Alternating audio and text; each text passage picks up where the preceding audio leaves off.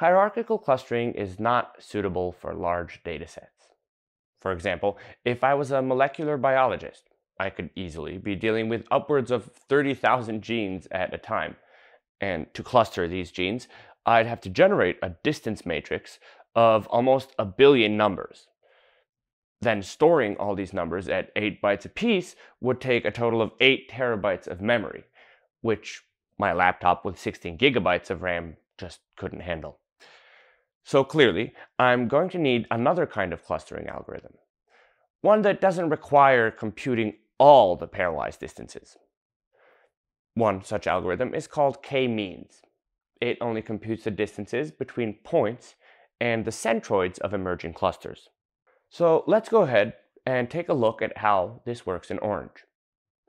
First, I'm going to need the Education add-on. Go to the Options menu, select Add-ons, and install it.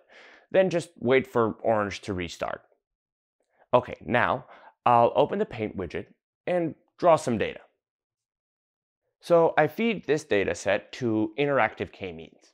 Now, for the purpose of this demonstration, I'll use the interactive k-means widget.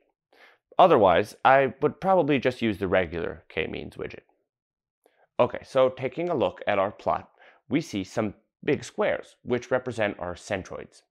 Now, one thing about k-means is that it requires us to specify the number of clusters beforehand. Here, we start off with 3 randomly placed centroids. Now, we could also move them around a bit, like this, if we wanted to. But it shouldn't really make a big difference. Now, each point is assigned to its nearest centroid. Take the red centroid, for example. We can see all its closest points in red, as well as the distances between them. Now, the next step is to then move the red centroid over to the center of the red points. Now, the same logic obviously also applies to all the other centroids. So, I click Recompute Centroids and take a look at what happens.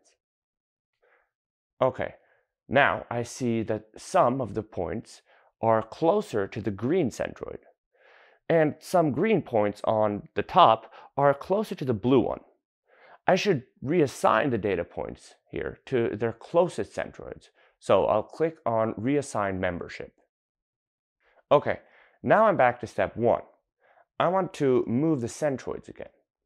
I'll keep clicking Recompute Centroids and then Reassign Membership until the centroids are in the middle of their clusters and no more points need to switch clusters.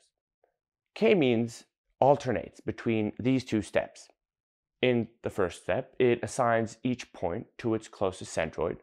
Then in the second step, it recomputes the centers of these clusters. Now, repeating these 2 steps typically converges pretty fast. Even for big data sets with millions of points, it usually just takes a couple of 10 or 100 iterations. Okay, now let's add a little bit more data, like this. In interactive k-means, I randomize the position of my centroids, or maybe arrange them, like this. Then I'll alternate between recomputing centroids and reassigning membership until convergence. Now, this looks okay, but one of the clusters seems a bit odd. There should be 2 groups here instead of just 1.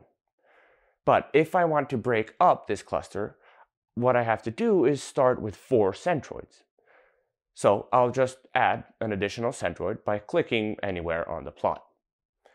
Now, running k-means, I get 4 clusters, which look much better. But be aware that more clusters is not always better. K-means can get stuck in suboptimal solutions because of bad initial centroid placement. So what we should be asking ourselves is, how many centroids should I start off with? But I'll leave the answer to this question for our next video.